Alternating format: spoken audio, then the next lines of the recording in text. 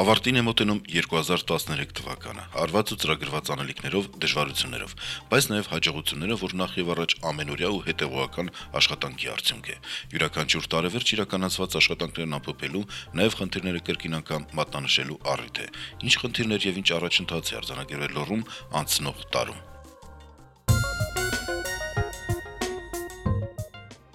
Լոռու մարզպետի եւ Marzpetarani աշխատակազմի համար 2013 թվականի աշխատանքային գլխավոր ուղղություններից մեկը համայնքային բյուջեների եկամուտների հավաքագրման ապահովումն էր, դիտարկելով դա որպես համայնքների կայուն զարգացման կարևոր նախապայման։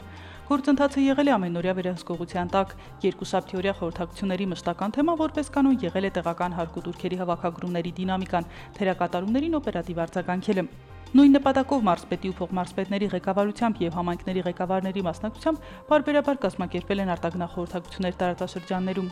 Նախնական վերլուծությունը ցույց է տալիս, որ նախորդ տարվա նույն ժամանակահատվածի համեմատությամբ համայնքների բյուջեների ընդհանուր եկամուտների հավաքագրումն ավելացել է 105.5%-ով։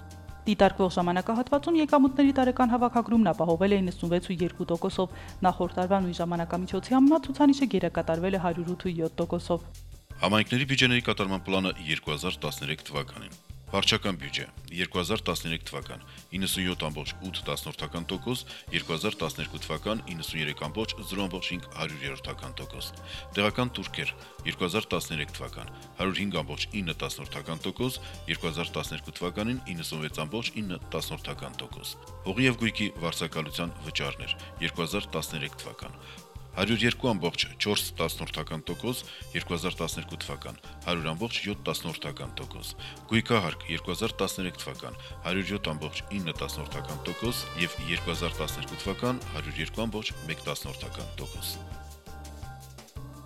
Տարվա ընթացքում համայնքները որպես համահարթեցման գումար պետական բյուջեից ստացել են նախատեսված 3.5 միլիարդ դրամն ամբողջությամբ, 100 համայնքի տրամադրվել է նաև նվազագույն աշխատավարձի փոփոխության հետ կապված 1.5 միլիարդ դրամի սուբվենցիաներ։ Եվս 102 համայնք պետական սուբվենցիա են ստացել էլեկտրաէներգիայի եւ գազի գների ավելացած ծախսերը հոգալու համար։ Տարին համայնքներն ու Marzpetarani ենթակայությամբ գործող կազմակերպություններն ավարտում են առանց աշխատավարձի եւ պարտադիր սոցիալական վճարների գծով պարտքերի։ Մարզի արդյունաբերությունը 2013 թվականի առաջին կիսամյակում։ 2013 թվականի առաջին կիսամյակում մարզի արդյունաբերական ձեռնարկությունները ընթացիկ գներով թողարկել են շուրջ 31 միլիարդ 146 միլիոն դրամի արդյունաբերական արտադրանք, 2012 թվականի առաջին կիսամյակի դիմաց աճի տեմպը կազմել է 100.7%, բացարձակ աճը ընդամենը 208 միլիոն դրամ։ 2013 թվականի հունվար-հունիս ամիսների ցուցանիշներով մարզի արդյունաբերության հիմնական տեսակների ծավալները, աճերը եւ դրանց տեսակարար կշիռներն ունեն այսպիսի տեսք։ Մշակվող արդյունաբերություն 79.2%, հանքարդյունահանում 14.2%, էլեկտրաէներգիայի արտադրություն 6.6%։ Թեև մարզի առաջատար ենթաճյուղի մետալուրգիայի ցուցանիշները 2013 թվականի հունվար-հունիս ամիսներին փոքր-ինչ նվազել են, այնուամենայնիվ ACP Փակ բաժնետիրական ընկերությունն այս տարվա անցած 6 ամիսներին բնեղեն արտահայտությամբ արտադրել է 800 տոննա ավելի կոնվերտորային պղինձ, քան նախորդ տարվա համապատասխան ժամանակաշրջանում։ Զգալի աճ է արձանագրվել էներգետիկայի ճյուղի ցուցանիշներում։ 2013 թվականի առաջին կիսամյակի արդյունքներով եւս արտադրության ծավալի նվազում արձանագրվեց Ստեփանավանի տարածաշրջանում 7.3%-ով եւ Վանաձորում 19%-ով։ Քաղաքի մեքենաշինության ու սարքաշինության 3 ընկերությունների արտադրության ծավալների անկում, քիմիական ձեռնարկությունների ծավալի աճի տեմպերի նվազում։ Ընդ որում Վանաձորի արդյունաբերական ձեռնարկությունների արտադրության ծավալի նվազման տեմպն աճել է, որը մտահոգիչ հանգամանք է։ Հունիս ամսվա արդյունքներով Տաշիրի տարածաշրջանի ձեռնարկություններն արտադրության 56.8% աճ են գրանցել։ Դա պայմանավորված է ինչպես հայաստանյան ներքին շուկայում պանրի պահանջարկի, այնպես էլ ԱՊՀ երկրներ արտահանման աճով։ Այս տարվա առաջին կիսամյակում մարզի արդյունաբերության ոլորտում աշխատողների միջին ցուցակային թիվը կազմել է 4444 մարդ, որը 1.2%-ով կամ 56 մարդով պակաս է նախորդ տարվա համապատասխան ցուցանիշից։ Գյուղատնտեսություն եւ բնապահպանություն։ Ընթացիկ տարին բարենպաստ էր գյուղատնտեսության համար։ Դա առաջին հերթին պայմանավորված էր բնակլիմայական նպաստավոր պայմաններով, ինչպես նաև վերջին տարիներին կառավարության կողմից իրականացվող աջակցության ծրագրերով։ 2013 թվականի գարնանը եւ աշնանը մատչելի գնով գյուղացիական տնտեսություններին տրամադրվել է 3545 տոննա ազոտական պարարտանոթ, որը բաշխվել է մարզի 66 համայնքի։ Բաշխվել է նաեւ 1444 տոննա դիզվառելիք, որը բաշխվել է 51 համայնքի։ Բացի այդ 2010-14 թվականներին Հայաստանի Հանրապետությունում հացահատիկային մշակաբույսերի սերմաբուծության եւ սերմարտադրության զարգացման ծրագրի շրջանակներում մարզին հատկացվել է 42.3 տոննա աշտանացանցորենի էլիտային սերմացու, որը բաշխվել է 11 սերմարտադրող ֆերմերների, 335.000 տոննա աշտանացանցորենի առաջին վերարտադրության սերմացու, 50 տոննա գարնանացանգարու սերմացու, 5 տոննա արվույտի սերմացու, 6.5 տոննա կորնգանի սերմացու եւ 4 տոննա եգիպտացորենի սերմացու։ Ներկրվել եւ գյուղնախարարության կողմից անցկացված մոնիտորինգի հիման վրա հաստատված համայնքներին հատկացվել է 1692 կիլոգրամ ցինկի ֆոսֆիտ կրծողների դեմ պայքարելու համար։ Լոռու մարզային փրկարարական վարչության մասնագետների հետ համատեղ ուսումնասիրվել է տարերային աղետներից առավել տուժած համայնքների ցանքերի վիճակը։ Կազմվել է մասնագիտական ակտ պատճառված վնասների չափի վերաբերյալ եւ ներկայացվել մարզպետի հաստատմանը։ 2013 թվականի ընթացքում կարգտահարվել է մարզի 3 համայնք։ Վնասվել է 548 հեկտար։ Վնասի չափը կազմել է 228 միլիոն դրամ։ Հոկտեմբեր ամսին նախապատրաստվել եւ անցկացվել Բերքի տոն 2013 ավանդական տոնակատարությունը եւ լավագույն գյուղատնտեսների պարգևատրումը։ Ոռոգում աշխատանքներն իրականացվել ոռոգման համակարգերի եւ ջրամբարների նորոգման ուղղությամբ։ Նորոգվել է Խնկոյան համայնքի ոռոգման ջրամբարը։ 30 միլիոն դրամ հատկացումով ամրացվել է Ձորագետի ողողվող աճապը։ Ուսումնասիրվել է Գետիկ եւ Լոռու ջրանցք ջրօգտագործողների ընկերությունների գործունեությունը։ Սակայն տարին անձրևային է եղել, ինչը բացասական է ազդել ջրօգտագործող ընկերությունների ֆինանսական ցուցանիշների վրա։ Հաշվետու տարում զգալի առաջընթաց է արձանագրվել անասնապահության ոլորտում։ Մարզի համայնքներում եւ բոլոր կարգի տնտեսություններում 2013 թվականի հունվարի 1-ից 17 անցկացվել անասնագլխաքանակի համատարած հաշվառում։ Լոռու մարզում արկա 2013 թվականի անասնագլխաքանակը հունվարի 1-ի դրությամբ։ Խոշոր եղջերավոր կենդանիներ ընդամենը 78891, մանր եղջերավոր անասուններ 30109, խոզեր 13551։ Համայնքների գյուղատնտեսական ռեսուրսների կառավարման եւ մրցակցության ծրագրի շրջանակներում 2013 թվականին Մոտկորի գյուղախմբի համայնքներում ավարտվել են արոտների ջրարբիացում ճանապարհների վերանորոգման աշխատանքները։ Տեխնիկական միջոցներ են տրամադրվել Մարզ, Ահնիծոր, Քարինջ, Դսեղ համայնքներին։ Ծրագիրը շարունակվում է։ 2012 թվականի հունիս ամսին Ֆրանսիայի անասնաբուծության շրջանային տան կողմից Լոռու մարզում սահմանվեց Լոռու մարզում անասնաբուծության զարգացման համագործակցություն ծրագիրը։ Այս ծրագրի նպատակն է Լոռու մարզի Սպիտակի տարածաշրջանում հիմնել տնտեսություն, մսատու ոչխարաբուծությունը զարգացնելու, անասնապահների մասնագիտական գիտելիքները կատարելագործելու եւ այն արտադրության մեջ ներդնելու նպատակով։ Աշխատանքներն ընթացքի մեջ են։ Բնապահպանություն աշխատանքներ են իրականացվել բնապահպանության ոլորտում։ Համայնքային անտառների ստեղծման ծրագիրն է շարունակել ATP հիմնադրամը։ Թեղուտի հանքավայրի շահագործման ծրագրով ըստ հաստատված բնապահպանական ծրագրի Թեղուտ Փակbaşնետիրական ընկերությունը պարտավորվել է կատարել անտառատնկման աշխատանքներ։ Կատարվել է 220 հեկտար ծառատնկում։ 2013 թվականի նույն ծրագրի շրջանակներում Գուգարքի անտառտնտեսություն եւ Լալվարի անտառտնտեսություն մասնաճյուղերի տարածքներում իրականացվել է շուրջ 55 հեկտար տարածքի անտառապատում։ Գործող օրենքի համաձայն Հալաբերդու պղնձատուլական գործարանի եւ Աղթալայի լեռնահաստատուցիչ կոմբինատի կողմից վնասակար ազդեցության ենթարկվող համայնքներին պետական բյուջեից կատարվում են մասհանումներ բնապահպանական եւ առողջապահական ծրագրեր իրականացնելու համար։ Մարզպետարանն ամենայն աջակցում է մարզի վնասակար ազդեցության ենթարկվող համայնքների ցանկի մեջ ընդգրկված տեղական ինքնակառավարման մարմիններին բնապահպանական ու առողջապահական ծրագրերի կազմման եւ Հայաստանի Հանրապետության լիազոր մարմինների հաստատմանը ներկայացնելու գործընթացում։ Հայաստանի Հանրապետության պետական բյուջեի կողմից 2009-2012 թվականների բնապահպանական եւ առողջապահական ծրագրեր իրականացնելու համար տրամադրված գումարների վերաբերյալ տվյալները հետեւյալն են։ Ալավերդի 110 միլիոն դրամ, Հաղպատ 25 միլիոն դրամ, Օձուն 58 միլիոն 664 հազար դրամ, Աքուրի 28 միլիոն դրամ, Հագվի 50 միլիոն դրամ, Աղթալա 3 միլիոն 500 հազար դրամ, ընդամենը 275164 միլիոն դրամ։ Մարզպետարանը ելնելով օրենքով ընձեռված հնարավորությունից միջնորդություն է ներկայացրել բնապահպանության նախարարություն, որպիսի Լոռու մարզի Ստեփանավան, Ուրասար, Մղարդ, Կողես, Կարմիրաղեգի համայնքները նույնպես ընդգրկվեն վնասակար ազդեցության ենթարկվող համայնքների ցանկում եւ բնապահպանական ծրագրեր իրականացնելու համար պետական բյուջեից սահմանված կարգով ստանան մասհանումներ։ Ոստիկանության կողմից բացահայտվել է անտառի հետ կապված 50 ապօրինություն եւ որսագողության 2 դեպք։ Հարուցվել է 5 քրեական գործ, վարչական պատասխանատվության ենթարկվել 19 մարդ։ Հայ-գերմանական ֆինանսական համագործակցության շրջանակներում իրականացվում է կոշտ-կենցաղային աղբի համակողմանի կառավարման հայցակարգ քաղաք վանաձոր ծրագիրը, որը կլուծի Գուգարքի եւ Սպիտակի տարածաշրջանի գրեթե բոլոր գյուղական համայնքների աղբահանության խնդիրը։ Քաղաքաշինություն։ Հայաստանի Հանրապետության կառավարության որոշումներով Լոռու մարզի հրատապ լուծում պահանջվող հիմնախնդիրների լուծման համար Մարզպետարանին հատկացվել է 1 միլիարդ 337 միլիոն 933 հազար դրամ։ Նշված միջոցներով 8 համայնքներում իրականացվել է բազմաբնակարան շենքերի տանիքների հիմնանորոգում։ Վանաձորի բազմաբնակարան շենքերի 10 բակերի բարեկարգում, տարբեր կարգի հիմնանորոգման աշխատանքներ են իրականացվել 10 հանրակրթական ուսումնական հաստատություններում։ Հիմնանորոգվել է 2, 0-ից կառուցվել է 1 նախադպրոցական հաստատություն, 2 մշակութային կենտրոն, իրականացվել 4-ի հիմնանորոգում։ Կառուցվել է 1 նոր համայնքային կենտրոն, հիմնանորոգվել 2-ը։ 5 համայնքներում իրականացվել է խմելու եւ կոյուղագծերի հիմնանորոգում։ 3 համայնքներում կառուցվել են նոր գազամատակարարման եւ 2 փողոցային լուսավորության համակարգեր։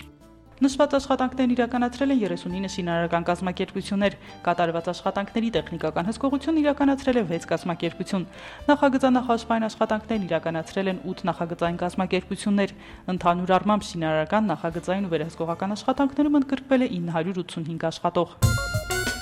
Ճանապարհաշինություն 2013 թվականին ճանապարհաշինական ոլորտի աշխատանքների գերակա խնդիրն է եղել համայնքների ճանապարհների հիմնանորոգումը։ Առաջնահերթ հիմնանորոգվել է 18 փողոց, 6.5 կիլոմետր երկարությամբ։ Վանաձորի գլխավոր փողոցների հիմնանորոգման նպատակով ծախսվել է շուրջ 328 միլիոն դրամ։ Սպիտակում 18 միլիոն, Ստեփանավանում 29, Տաշիրում 15, Լեջանում 15 եւ Գուգարքում 6 միլիոն։ Մարզի համայնքներում ճանապարհների նորոգման աշխատանքներ են իրականացվել նաև պետական բյուջեի միջոցներից։ Տրանսպորտի եւ կապի նախարարության միջոցներով իրականացվել է 222 միլիոն դրամի աշխատանքներ, որի պատկերը հետեւյալն է։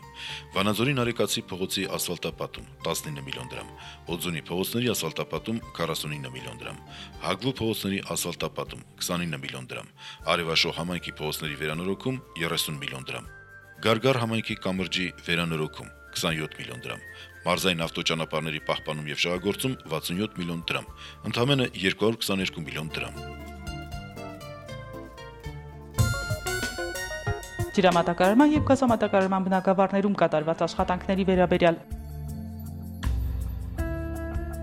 2013 թվականի մարզի տարբեր համայնքների խմելու ջրի մատակարարման բարելավման նպատակով իրացվել է շուրջ 65 միլիոն 78 հազար դրամի համապատասխան աշխատանքներ, որից շուրջ 50 միլիոնը պետական բյուջեից։ Ոլորտում շինարարական աշխատանքներ իրականացվել նաև KfW գերմանական, եվրոպական վերակառուցման եւ ասիական զարգացման բանկի վարկային ծրագրերով։ Հաշվետու տարում մարզում գազ սպառող բաժանորդների թիվն աճել է 510-ով եւ պետական բյուջեի հատկացումներով Արչուտ Պետրովկա համայնքներում, ինչպես նաեւ Ստեփանավանի Աշոտաբերդ թաղամասում իրականացվել է շուրջ 45 միլիոն դրամի գազիֆիկացման աշխատանքներ։ Համայնքային զարգացման ծրագրի կառավարում եւ վերահսկողություն ծրագրի շրջանակներում 9 միլիոն դրամով կառուցվել է Եղեգնուտի գազամատակարարման ներքին ցանցը։ Առողջապահություն Մարզում առողջապահության նախարարության առաջատար մասնագետների հետ կազմակերպվել են սեմինարներ, որին մասնակցել են մարզի համաճարակաբանները, մանկաբույժները, ընտանեկան բժիշկները, մանկական բուժքույրերը, իմունիզացիայի պատասխանատու բուժքույրերը։ Նրանք մասնակցել են նաև Երևանում անցկացված վերապատրաստման դասընթացների։ Մայրաքաղաքի առաջատար բուժհաստատությունների մասնագետների կողմից կազմակերպվել են բաց դռների օրեր։ Հայաստանի Հանրապետության առողջապահության նախարարության մասնագետների հետ համատեղ վարչության կողմից իրականացվել են մոնիտորինգ 0-ից 7 տարեկան երեխաների բուժօգնության կազմակերպման վերաբերյալ, ուսումնասիրել են 1 հիվանդանոցային եւ 1 ամբուլատոր ծառայություն։ Ընթացքի մեջ է Վանաձոր քաղաքում ստեղծված նոր բժշկական կենտրոնի կառուցման աշխատանքները, Ալավերդու բժշկական կենտրոնի բակի բարեկարգման եւ դիահերձարանի կառուցման աշխատանքները։ Ավարտվել է Սպիտակի բժշկական կենտրոնի հիվանդանոցային մասի վերանորոգման, Գուգարքի առողջության առաջնային պահպանման կենտրոնի եւ Աղդալայի առողջության կենտրոնի շենքերի կառուցումը։ Հայաստանի Հանրապետության առողջապահության նախարարության կողմից կենտրոնին տրամադրվել է բժշկական սարքավորումներ եւ կոշտ-գույք։ Ավարտվել է նաեւ նախորդ տարի սկսված Ալավերդու բժշկական կենտրոնի պոլիկլինիկական մասնաշենքի վերակառուցումը, Ծաղկաբերի բժշկամանկաբարձական կենտրոնի հիմնանորոգման աշխատանքները, Վանաձորի Թիփ 5 պոլիկլինիկայի տանիքի վերանորոգումը, 4-րդ պոլիկլինիկայի հյուրանոցային մասնաշենքի վերանորոգման աշխատանքները։ Հայաստանի Հանրապետության առողջապահության նախարարության կողմից կենտրոններին տրամադրվել են բժշկական սարքավորումներ եւ կոշտ-գույք։ Հայկական ակնաբուժական նախագիծ ծրագրի հետ իրականացվել են անվճար հետազոտություններ եւ Մարզպետի միջնորդությամբ 28 մարդ ենթարկվել է ակնաբուժական վիրահատության։ Մարզի մի շարք առողջապահական հաստատություններ, բժշկական պարագաներ ու դեղորայք են ստացել ՄՕԶ-ից։ Երուսաղեմի Սուրբ Ղազարի օրդենը Հայաստանում Հիպոկրատ հունական բարեգործական հիմնադրամների, Ամքոր եւ Գեդեոն Ռիխտեր կազմակերպությունների կողմից։ Մարզի բուժ հաստատությունները Հարթագյուղ համայնքում գրանցված Սիբիրյան խոց հիվանդության դեպքի հետ կապված համաճարակային իրավիճակներից խուսափելու համար շահագրգիռ այլ կազմակերպությունների հետ կազմակերպել եւ իրականացրել են աշխատանքներ, ինչի արդյունքում համաճարակը հետագա տարածում չունեցավ։ Սոցիալական ապահովության ոլորտ Մարզում 2013 թվականի 10 ամիսներին վճարվել է շուրջ 4.8 միլիարդ դրամի ընտանեկան նպաստ, 118 միլիոն դրամ էլ վճարվել է ծնված 2362 երեխայի ծննդյան կապակցությամբ, ընտանիքում մեկից ավելի ծնված երեխաների համար ևս 425 միլիոն դրամ։ Տարեսկզբից մարզի սոցիալական ծառայությունները տնտեսել են շուրջ 400 միլիոն դրամ։ 2013 թվականի 10 ամիսներին մարզի սոցիալական ծառայությունները յետ են գանձել սխալ տեղեկություններ ներկայացրած քաղաքացիներից ավելի քան 16.5 միլիոն դրամ, որից 7.7 միլիոնը բաժին է ընկնում Վանաձորի սոցծառայությանը։ Անցնող 11 ամիսների ընթացքում խորհրդային ավանդների դիմաց փոխհատուցում է ստացել 1514 անձ, ավելի քան 214 միլիոն դրամի չափով։ Նոյեմբերին հանդիսավորությամբ նշվեց սոցիալական աշխատողի օրը, եղան պարգևատրություններ։ 2013 թվականի հուլիսի 1-ի դրությամբ մարզում կենսաթոշակ է ստանում 50.600 մարդ, հաշմանդամություն ունեն 17.000 մարդ, մինչ օրս մարզում թոշակի պարտքեր չեն կուտակվել։ Տարվա ընթացքում մարզում վերականգնողական պարագաների պակաս չի զգացվել, աստիճանաբար նվազում են գործազուրկների թիվը։ 2013 թվականի մայիսի 8-ին Վանաձորում իրականացվեց հերթական աշխատանքի տոնավաճառ պետական մեծ ծրագիրը, որին մասնակցություն ունեցան թվով 32 գործատուներ։ Վանաձորի տարեցների տանը եւ անկողնային խնամք իրականացնող հույսի տուն ծերերի հանգստավայրում պարբերաբար իրենց այցելություններն են կատարում կրթական հիմնարկները։ Այցելություններն ուղեկցվում են համերգներով եւ նվերներով։ Տարեցների միջազգային օրվա կապակցությամբ 2013 թվականի հոկտեմբերի 1-ին Լոռու մարզպետն այցելեց տարեց մարդկանց տներ եւ ցուցաբերեց դրամական աջակցություն։ Տարեցների տան բնակիչների տոնական սեղանների համար Մարզպետարանի կողմից տրամադրվել էր համապատասխանաբար 100.000 դրամ եւ 50.000 դրամ օժանդակություն։ Տարեցների շրջանում ակտիվ են նաև հայկական Կարիտասի, Վանաձորի եւ Տաշիրի մասնաճյուղերը 160 խնամք ստացող շահառուներով։ Առաքելությունը Հայաստան կազմակերպության 3 եւ Մանես հիմնադրամի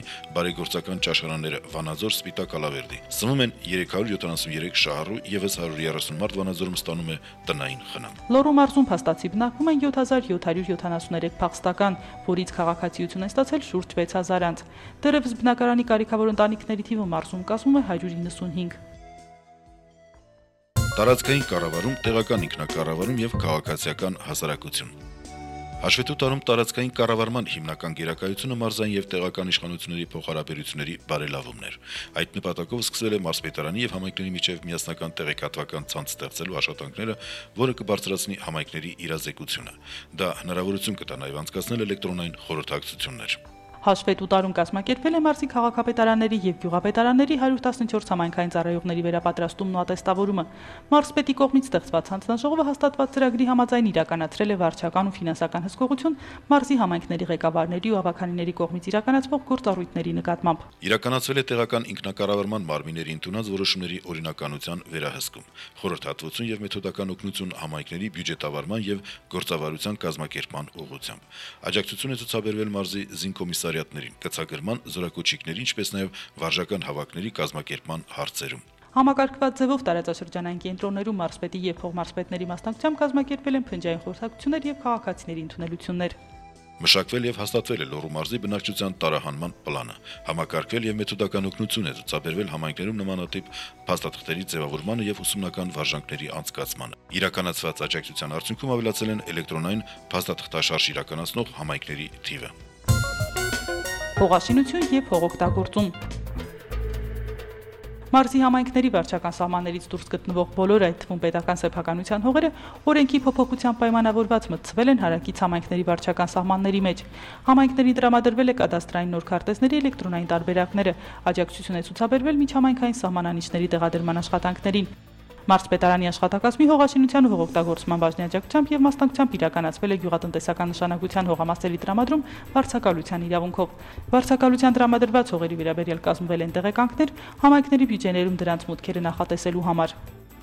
Համապատասխան բաժնի կողմից հսկողություն է սահմանվել համայնքների վարչական սահմաններում ընդգրկված պետական սեփականություն հանդիսացող բոլոր տեսակի հողերի վարձակալության պայմանագրերի պետական գրանցման եւ վարձավճարների գանձման նկատմամբ։ Օտարման կամ վարձակալությամբ տրամադրելու սակարկությունների մեխանիզմների կատարելագործման եւ վերահսկողության նպատակով Մարզպետարանի աշխատակիցները մասնակցել են համայնքներում անցկացված մրցույթներին եւ աճուրդներին։ Կազմվել է մարզի հողային հաշվեկշիռը 2013 թվականի հուլիսի 1-ի դրությամբ։ Աշխատանքներն իրականացվել սեփականաշնորհված գյուղատնտեսական նշանակության հողերի նկատմամբ առաջին պետական գրանցման ժամանակ տեղ գտած անջստությունների վերացման եւ տարբեր պատճառներով չգրանցված գույքերի նկատմամբ իրավունքների պետական գրանցման կազմակերպման համար։ Օժանդակվել է համայնքներում ինքնակամ կառույցների համայնքային սեփականության ճանաչման եւ օրինականացման աշխատանքներին։ Հողային օրենսդրության պահանջների կատարման հսկողության նպատակով ստուգումներ են անցկացվել մարզի 38 համայնքներում։ Գեոդեզիայի եւ հողային պետական տեսչության մասնագետների հետ տեսչական ստուգումներ է անցկացվել մարզի 5 համայնքներում, որի արդյունքում մարզպետի կողմից վարչական տույժ է նշանակվել 5 համայնքապետի նկատմամբ։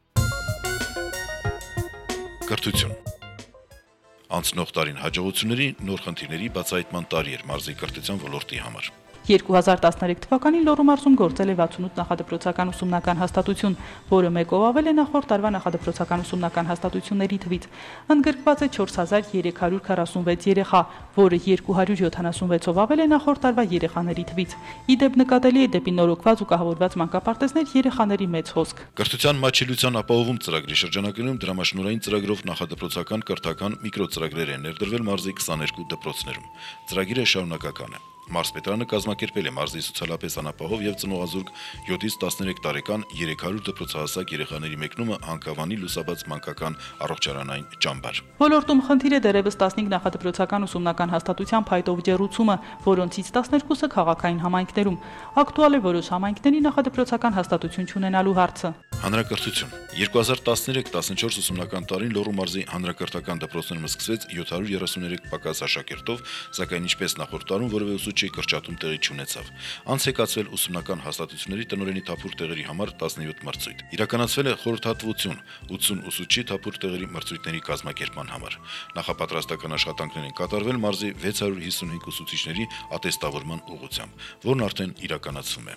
Նախապատրաստվել եւ կազմակերպվել են առարկայական օլիմպիադաների տարածքային մարզային եւ հանրապետական փուլերը։ Վերջնական արդյունքում մարզն ունեցել է հանրապետական փուլի 44 մրցանակակիր, որոնցից Առաջին կարգի դիպլոմ 3, երկրորդ կարգի դիպլոմ 7, երրորդ կարգի դիպլոմ 6։ Հուլիս-օգոստոս ամիսների ընթացքում համակարգվել եւ վերահսկվել են մարզի դպրոցական տարիքի երեխաների հաշվառումը եւ նրանց ընդգրկումը հանրակրթական դպրոցներ։ Արդյունքում 2013 թվականի սեպտեմբերին առաջին դասարան են ընդունվել 2832 երեխա։ Այս ցուցանիշը 30-ով պակաս է նախորդ տարվա ցուցանիշից։ 2013-14 ուսումնական տարվա առաջին կիսամյակում մարզի տարածքում ուսումնասիրվել ու հայտնաբերվել են տարբեր պատճառներով պարտուսից դուրս մնացած 7 երեխա։ Կրթության ոլորտում աղքատության հաղթահարման ռազմավարական ծրագրին միտված մարզի պարտուսի տարիքի երեխաների ընդգրկվածությունը հանրակրթական համակարգում հասցվել է 99.93%-ի։ Կազմակերպվել եւ անցկացվել են 2013 թվականի լավագույն տնօրեն, լավագույն ուսուցիչ, լավագույն դաստիարակ, ինչպես նաեւ հայոց պատմության, հայոց եկեղեցու պատմության, հայոց լեզվի եւ գրականության ու բնագիտական առարկաների ուսուցիչների եւ դասվարների մրցույթների մարզային փուլերը։ Վերահսկվել եւ համակարգվել են դպրոցների լիցենզավորման ուղղված աշխատանքները։ Լոռու մարզի հանրակրթական դպրոցներից կրթական ծրագրերի իրականացման լիցենզավորման գործընթացն ավարտել են թվով 149 դպրոց։ Մեկ դպրոցի լիցենզավորման աշխատանքներն ընթացքի մեջ են։ Ընթացիկ տարում իրականացվում է Մարզի եւ Հաղպատի դպրոցների ամրացման եւ կառուցման աշխատանքները։ Նորոգման աշխատանքներն են իրականացվել Անիձորի, Միխայլովկայի, Վանաձորի թիվ 6 Արչուտի դպրոցներում։ Գազիֆիկացվել եւ լոկալ ջեռուցման համակարգեր են մոնտաժվել Լեռնավանի, Ծաղկաբերի, Լուսաղբյուրի դպրոցներում։ Հանրակրթության խնդիրների շարքում առաջնայինը հիմնանորոգման կարիք ունեցող դպրոցների արկայությունն է։ Թվով 9 գազիֆիկացված համայնքների դպրոցներ դեռևս ջեռուցվում են այլեներկակիրներով։ Մշակույթ Մեր մեծերը խորագիրը կրող միջոցառումների շրջանակներում կազմակերպվել են գրողների նվիրված գրական երաժշտական ցերեկույթներ։ Վանաձորի թեթևատլետիկայի մարզադպրոցում մեծ շուկով կազմակերպվել է Արտեքսպո 2013 միջհամայնքային երկրորդ մշակութային մրցույթ փառատոնը։ Լոռու մարզից տարբեր անվանակարգերում հաղթողներ են ճանաչվել Վանաձոր քաղաքը, Մարգահովիտ համայնքը, Ալավերդու Հրանտ Մաթևոսյանի անվան գրադարանը, գեղանկարիչ Մարիամ Ամիրխանյանը, քանդակագործ Ռաֆիկ Ջավախյանը, գոբելենագործ Ալիկ Բալայանը, դարբնագործ Մարզպետ Դավթյանը, փայտագործ Սուսաննա Օհանյանը եւ ուրիշներ։ Կազմակերպվել են հանրապետական ասմունքի Կոմիտաս վարդապետի համահայկական փառատոների մարզային փուլերը, Դսեղի տեխնիկային թատրոնների միջազգային փառատոնը։ Կազմակերպվել եւ Լոռուձոր հայրենակցական միության հետ անցկացվել պետական անվանի գործիչ Անտոն Քոչինյանի ծննդյան 100 եւ Գուսան Սարգիս Զաքարյանի 90-ամյակներին նվիրված հանդիսություններ։ Կազմակերպվել է Սիրիահայ 68 երեխաների եւ 7 մանկավարժների ակտիվ հանգիստը Վանաձորի Ծիծեռնակ ճամբարում։ Կազմակերպվել է հանդիպում Սփյուռքի նախարար Հրանուշ Հակոբյանի հետ։ Բացվել են այլ ցուցահանդեսներ եւ կազմակերպվել տասնյակ մշակութային այլ միջոցառումներ։ Առաջին անգամ իրականացվել է Հայաստանի Հանրապետության Լոռու մարզի կապիտալ սուբվենցիա համայնքներին ծրագիրը, որի նպատակն էր ֆինանսավորել համապատասխան մշակութային հաստատությունները եւ գործող խմբերը, գույքի եւ սարքավորումների, բեմական զգեստների ձեռքբերման նպատակով։ Անցնող տարում մարզի գեղարվեստական խմբերը եւ անհատ կատարողները բազմաթիվ մրցանակներ են ստացել հանրապետական տարբեր փառատոներում եւ մրցույթներում։ Մշակույթի ոլորտի առջև ծառացած գլխավոր խնդիրը մշակութային շենքերի ունեցած անբավարար պայմաններն են, տեխնիկական սարքավորումների անբավարարությունը։ Սպորտ հաշվետու տարին մեղմնավոր է եղել նաև մարզի մարզիկների համար, որոնք հանրապետական ու միջազգային տարբեր առաջնություններից վերադարձել են հաղթանակներով։ Հայաստանի Հանրապետության նախագահի մրցանակի համար Ծաղկաձորում յուրաքանչյուր տարիքային խմբից մարզի 3-ական ընտանիք մասնակցել է հանրապետական եզրափակիչ մրցումներին։ Լոռու մարզը ներկայացնող 2 ընտանիք ընդհանուր հաշվարկում գրավեց 3-րդ տեղը։ Մարզում գործող մարզական կազմակերպություններին եւ մարզիկներին հանրապետական ու միջազգային մրցումներին մասնակցելու համար մշտապես աջակցում է Մշակույթ, սպորտ, երիտասարդություն հիմնադրամը։ Տրամադրվում են տրանսպորտային միջոցներ, որոշ դեպքերում օրապահիկ եւ մարզագույք։ Միջազգային մրցաշարերում հաջողություններ գրանցած մարզիկները ստանում են դրամական պարգևներ։ Հիմնադրամի կողմից 3 տաղանդասած սպորտսմեններ ստանում են ամենամսյա անվանական կրթաթոշակ։ Հայաստանի Հանրապետության սպորտի եւ երիտասարդության հարցերի նախարարության Լոռու Մարզպետարանի, Վանաձորի քաղաքապետարանի եւ Ստեփան Սարգսյանի ջանքերով Վանաձորում կայացավ մշամարտի միջազգային մրցաշար, որին մասնակցեցին Հայաստանի, Ռուսաստանի, Ուկրաինայի, Վրաստանի, Ղազախստանի եւ ԱՄՆ-ի, Իրանի, Ղրղզստանի ուշեղագույն ըմբիշները։ Մարզի տասնյակ մարզիկներ միջազգային մրցույթներից վերադարձել են հաղթանակներով ու տարբեր կարգի մեդալներով։ Ընտանիքի, կանանց եւ երեխաների իրավունքների պաշտպանություն։ Լոռու Մարզպետարանի աշխատակազմի ընտանիքի, կանանց եւ երեխաների իրավունքների պաշտպանության բաժինը 2013 թվականի ընթացքում մշակել եւ իրականացրել է ընտանիքի, կանանց եւ երեխաների պաշտպանության ուղղված բազմաթիվ ծրագրեր, ուսումնասիրություններ, քարոզարշավներ, տասնօրյակներ, քննարկումներ։ Ոստիկանության համապատասխան ծառայությունների հետ համատեղ աշխատանքներ են իրականացվել Մուրացիկ, Թափառաշրջիկ, Իրավախախտ, հանցագործություն կատարած անչափահասների խնդիրները բացահայտելու ուղղությամբ։ Իրականացվել է հանրակրթությունից դուրս մնացած, այդ թվում կրթության առանձնահատուկ պայմանների կարիք ունեցող երեխաների կրթական իրավունքի պաշտպանությունը, նրանց ներգրավելով հանրակրթական, հատուկ հանրակրթական ուսումնական հաստատություններում։ Ուսումնասիրվել են թվով 310 կյանքի դժվար իրավիճակում գտնվող երեխաներ, կատարվել են նրանց կարիքների գնահատում, ուսումնասիրման եւ գնահատման արդյունքների հիման վրա մշակվել նրանց սոցիալ-հոգեբանական վերականգնման անհատական ծրագրեր եւ ապահովել դրանց իրականացումը համապատասխան հաստատություններում։ Մանկատներ են տեղավորվել 30 երեխա, որից 5-ը մասնագիտացված մանկատուն։ Մանկատնից դուրս են գրվել 20 երեխա, որից մեկը մասնագիտացված մանկատնից։ Կանխարգելվել է 15 երեխայի մուտքը մանկատուն։ Վանաձորի երեխաների խնամքի եւ պաշտպանության թիվ 1 գիշերօթիկ հաստատության ընդունելության նպատակով կատարվել է երեխաների եւ ընտանիքների ուսումնասիրություն, որի արդյունքում 35 երեխա ընդունվել եւ 26 երեխա դուրս է գրվել նշված հաստատությունից։ Համապատասխան աշխատանքի եւ խորհրդատվության արդյունքում կանխարգելվել է 17 երեխայի տեղավորումը խնամքի հաստատություն։ Բժշկահոգեբանա մանկավարժական կենտրոնի գնահատման արդյունքների եզրակացության հիման վրա թվով 75 երեխաներ վկայագրվել են ներառական եւ հատուկ դպրոցներ։ Բաժնում կատարվել է մոտ 450 քաղաքացիների ընդունելություն, որի ընթացքում տրվել են համապատասխան ցուցումներ եւ խորհրդատվություններ տարբեր հարցերի շուրջ՝ սոցիալական, հոգեբանական, բժշկական, մանկավարժական, իրավաբանական։ Երեխաների իրավունքների պաշտպանության օրվա կապակցությամբ կազմակերպել են այցելություններ, կազմակերպել տոնական միջոցառումներ, հյուրասիրություններ, նվիրատվություններ։ Լոռու Մարզպետարանի աշխատակազմի քարտուղարություն մուտք գործած քաղաքացիների դիմումների եւ գրությունների վերաբերյալ։ Դիմումներ ընդամենը 2490, հսկողական 110, կենտրոնական գրություններ 3800, հսկողական 830, տեղական գրություններ 4210, հսկողական 15։ Մարզպետի ընդունելություն իրականացվել է մարզի բոլոր տարածաշրջաններում սահմանված ժամանակացույցին համապատասխան, ինչի մասին տեղեկատվությունը տարածվել է զանգվածային լրատվամիջոցներով, տեղադրվել է Մարզպետարանի կայքեջում եւ փակցվել է համապատասխան հայտարարությունների տախտակում։ Մարզպետի կողմից քաղաքացիների ընդունելությունը մարզի տարածաշրջաններում տեղի ունեցել ամեն ամսվա 4-րդ հինգշաբթի օրը, իսկ ամեն ամսվա 2-րդ հինգշաբթի օրը մարզկենտրոն Վանաձորում։ Բարձրացված հարցերը ստանում են համապատասխան լուծումներ եւ ընթացք Լոռու մարզպետի եւ Մարզպետարանի իրավասությունների սահմաններում։ Այցելուների հիմնական խնդրանքները եղել են դրամական օգնություն ցուցաբերելու, բուժման, բնակարանի, աշխատանքի տեղավորման վերաբերյալ։ 2013 թվականի անցած ժամանակահատվածում ընդունելության մասնակցած քաղաքացիների թիվը կազմում է 237 մարդ։ Այցելուներից 111-ի հարցը բավարարվել է։ Ընթացք է տրվել 84-ի հարուցած հարցերի լուծմանը։ Ներքին աուդիտի բաժին 2013 թվականին տարեկան ծրագրի շրջանակներում Լոռու Մարզպետարանի աշխատակազմի ներքին աուդիտի բաժնի կողմից 2013 թվականին թվով 44 մարզային ենթակայության պողակներում նախատեսվել եւ իրականացվել են համակարգի գնահատման աուդիտ։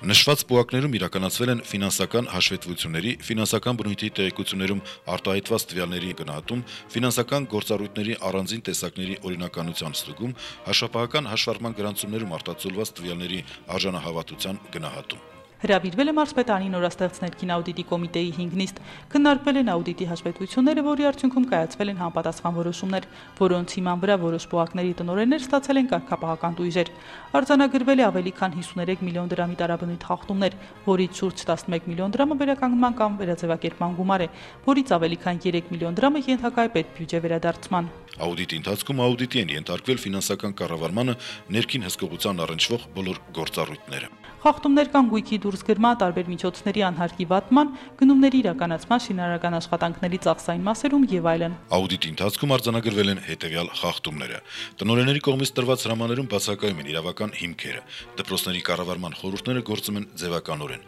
Ոչ պատշաճ ձևով են իրականացվում դասաժամերի հաշվառումները, խախտվել է աշխատողների տարաբնույթ վճարումների կարգը եւ չափերը։ Խախտումներ կան նախահաշիվների, ծախսային եւ հաշվապահական հաշիվների, դրամարկղային գործառույթների վարման, եկամտահարկի, ժամանակավոր անաշխատունակության նպաստների հաշվարկման գործ։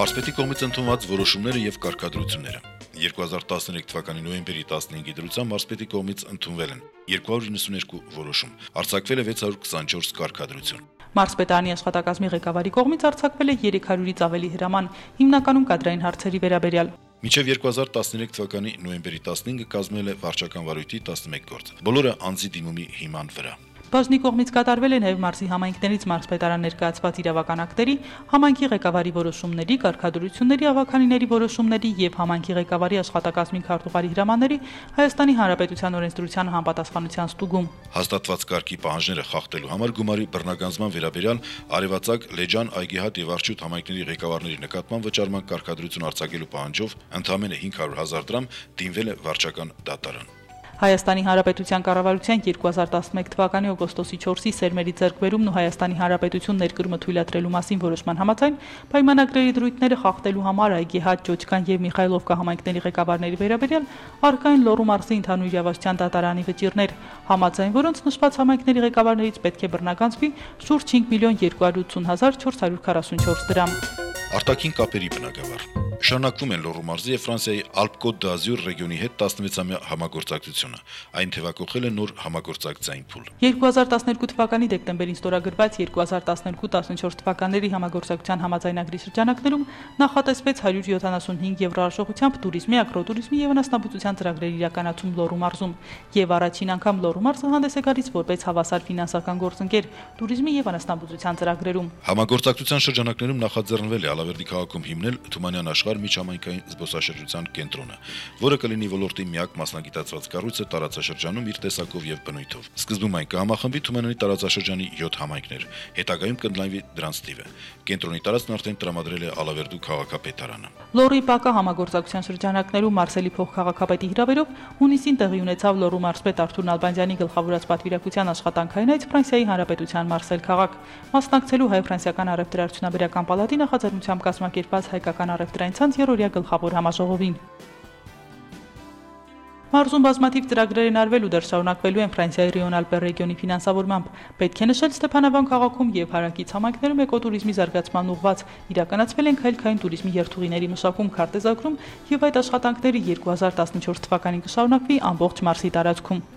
Կարմիր աղեգի համայնքում Օրանժ հիմնադրամի եւ G2IA ֆրանսիական կազմակերպության հայաստանյան գրասենյակի հետ համատեղ վերանորոգվեց համայնքային կենտրոնի մասնաշենքի նկուղային հարկը, որպես պահածոների արտադրամաս եւ կառուցվեց թեյաբույսերի չորանոց Օձուն համայնքի օրինակով։ Օձուն համայնքում G2IA եւ Լույս հիմնադրամի ուսանողների օգնությամբ հուլիսին այդ հարթակի 8 համայնքների մասնակցությամբ կազմակերպվեց Օձունի գանձեր խորագրով սննդի եւ մշակույթի փառատոն։ Ռիոն-Ալպի եւ Ֆրանսիայի առաքելություն Հայաստան կազմակերպության աջակցությամբ Ստեփանավան քաղաքում ծերերի համար սոցիալ-առողջապահական կենտրոն ստեղծելու նպատակով մասնագետների խումբ գործուղվեց Ֆրանսիա, ֆրանսիական նմանատիպ կենտրոնների աշխատանքներին ծանոթանալու նպատակով։ 2013 թվականի սեպտեմբերին տեղի ունեցավ Լոռու մարզպետ Արթուր Նալբանդյանի գլխավորած պատվիրակության այցը Վրաստանի Աջարիայի ինքնավար հանրապետություն։ Այցի նպատակն էր Լոռու եւ Աջարիայի միջև բարեկամության կապերի ամրապնդումը։ Այցի ընթացքում ստորագրվեց փոխըմբռնման հուշագիր Հայաստանի Հանրապետության Լոռու մարզի եւ Վրաստանի Աջարիայի ինքնավար հանրապետության միջև, որով մասնակիցներն իրենց մտադրություն արտահայտեցին առևտրի, տնտեսական, գիտատեխնիկական եւ մշակութային համագործակցության մասին շրջանակային պայմանագիր կնքելու մասին։ Սեպտեմբերին Լոռու փողմարզպետ Արսեն Դարփինյանը Մարզպետարանում ընդունեց Ռուսաստանի Դաշնության Տոմսկի առևտրաարդյունաբերական պալատի գործարարներին։ Հանդիպումը կազմակերպվել էր Հայաստանի առևտրաարդյունաբերական պալատի նախաձեռնությամբ, որի նպատակն էր համագործակցության զարգացման նոր հնարավորությունների եւ գործարար կապերի ամրապնդման ուղիների քննարկում։ Հոկտեմբերին Հայաստանի եւ Ֆրանսիայի ավելի քան 30 քաղաքներ եւ մարզերի մասնակցությամբ Ֆրանսիայի Հանրապետության Ռիոն-Ալպ ռեգիոնի Վալանս քաղաքում տեղի ունեցավ հայ-ֆրանսիական ապակենտրոնացված երկրորդ համաժողովը։ Հայաստանյան պատվիրակության ղեկավարն էր Հայաստանի Հանրապետության փոխվարչապետ, տարածքային կառավարման նախարար Արմեն Գևորգյանը։ Հայկական պատվիրակության կազմում ընդգրկված էր նաեւ Լոռու մարզի պատվիրակությունը մարզպետ Արթուր Նալբանդյանի գլխավորությամբ։ Հայաստանի Հանրապետության եւ Ռուսաստանի Դաշնության միջև տնտեսական համագործակցության հարցերով միջկառավարական հանձնաժողովի շրջանակներում դեկտեմբերին Լոռին հյուրընկալեց Ռուսաստանի տարածաշրջանի պատվիրակությանը, իսկ հայ-ռուսական միջտարածաշրջանային համագործակցության 3-րդ համաժողովի համատեղ աշխատանքային խմբերին ակտիվ մասնակցություն ունեցան Լոռու մարզպետանի պաշտոնատարանցին համայնքների ղեկավարներ։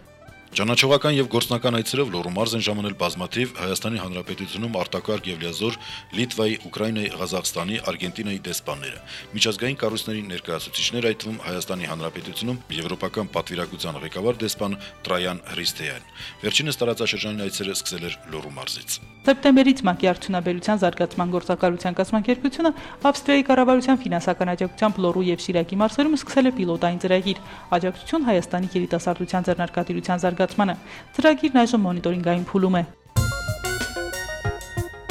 Ծրագրեր Լոռու մարզային գրադարանի կողմից իրականացվում է 2 ծրագիր, այլ խմբերի հետ աշխատանքներ եւ սպասարկում ընտանեկան գրադարանավար։ Հաշմանդամության հարցերով զբաղվող մարզի մի շարք հասարակական կազմակերպություններ 2013 թվականին մասնակցություն են ունեցել մի շարք ծրագրերում, մասնավորապես Լիարժեք կյանք հասարակական կազմակերպությունը Հայաստանի Հանրապետության 4 մարզերում Լոռի, Արագածոտն, Շիրակ, Գեղարքունիք եւ 19 քաղաքներում իրականացնում է հաշմանդամների հիմնահարցերով հաշմանդամություն ունեցող անձանց իրավունքների իրացման ծրագիր։ Լուսաստղ Լիարժեք կյանք հասարակական կազմակերպությունների հետ համատեղ իրականացրել է համագործակցային ամեն ինչ մեզ համար մեզ հետ երկամսյա ծրագիրը։ Հասարակայնության հետ կապեր։ Մարզպետանի գործունեության մասին հրապարակումները, ոլորտներին վերաբերող տեղեկությունները, պարզաբանումները պարբերաբար տրամադրվել եւ հրապարակայնացվել են մարզային տպագիր եւ հեռուստատեսային լրատվամիջոցներով։ Այս գործառույթում առանձնակի մեծ դերակատարություն ունի դեռևս 2012 թվականի ապրիլ ամսից հեռարձակվող Մարզպետանի ժամ հաղորդաշարը։ Այն լավ ընդունելություն է գտել հանրության շրջանում եւ ներկայում հաղորդաշարի ստեղծագործական կազմի հետ աշխատանքներ են տարվում լսարանի հետ ակտիվ փոխադարձ կապ ապահովելու ուղղությամբ։ Անցած ժամանակաշրջանում Մարզպետարանի վարչությունների եւ բաժինների գործունեության լուսաբանումը տեղի եւ հանրապետական հեռուստահաղորդումներով կազմել ավելի քան 200 եթերաժամ։ Լոռու մարզպետարանի պաշտոնական կայքը լավագույն տասնյակում է։ 2013 թվականի ընթացքում Խոսքի ազատության պաշտպանության կոմիտեն իրականացրել է Հայաստանի պետական մարմինների կայքերի մոնիտորինգ, որը մշակված է Սանկտ Պետերբուրգում գործող Տեղեկատվության ազատության զարգացման ինստիտուտ հիմնադրամի կողմից։ Նախորդ տարի միասնական մեթոդաբանությամբ հետազոտել էր 52, այս տարի 50 պետական մարմնի պաշտոնական կայք, որի մեջ 10 մարզերի պաշտոնական կայքեր։ Հայաստանի Հանրապետության պետական մարմինների պաշտոնական կայքերի վարկանիշների մոնիտորինգների արդյունքներով Լոռու մարզպետարանի պաշտոնական կայքի տեղեկատվական մատչելիության վերջնական գործակիցը 93841 է։ Այն հանրապետության մարզերի կայքերի մոնիտորինգի վարկանիշային աղյուսակում երկրորդ արդյունքն է, իսկ հանրապետության 50 պետական մարմինների վարկանիշային աղյուսակում 4-րդը։ Այսքանը տեսաֆիլմում մեջ բերված թվային ցուցանիշները դեռ կփոփոխվեն, կապված մարզի 2013 թվականի տնտեսական ցուցանիշների վերջնական ամփոփման հետ։ Սակայն ներկայացված ուրվագիծն էլ պատկերացում է տալիս Մարզպետարանի, մարզի պետական ու մասնավոր ընկերությունների ձեռնարկությունների կատարած աշխատանքների ծավալների մասին։ Աշխատանք, որ հաճախ աննկատ է մնում, որը սակայն ստեղծում է մարզի տնտեսական հետագա զարգացման հիմքերը, որի արդյունքները կերևան առաջիկա տարիների ընթացքում։